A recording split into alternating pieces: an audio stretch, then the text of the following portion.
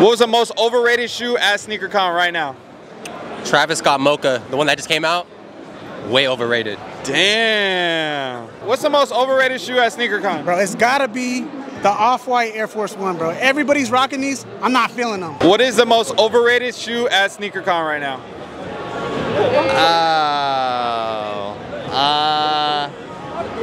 I would say I have a lot of respect for the Louis Virgil, the Louis Air Force Ones. I have a lot of respect. I think those are a little bit overpriced, but they're kind of reasonable. Most overrated shoe, in my opinion, the Travis Scott Fragment Highs. Jeez. What's the most overrated shoe at SneakerCon right now?